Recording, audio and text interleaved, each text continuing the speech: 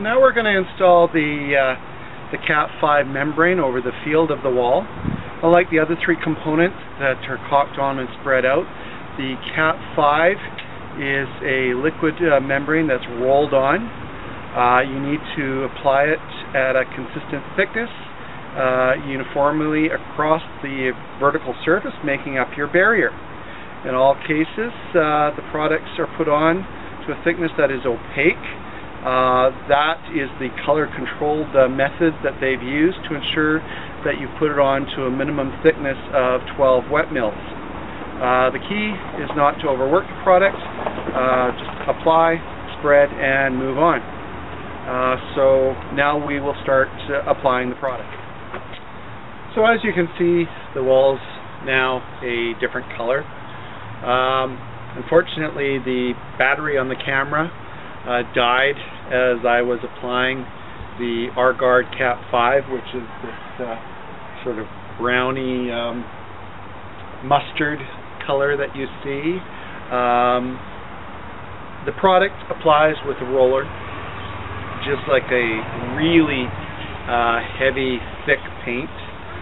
It's actually a lot more difficult than I anticipated to spread it to an opaque layer.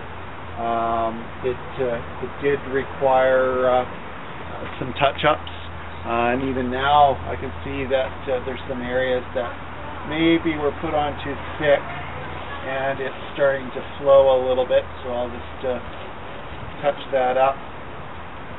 But overall, it did fairly well.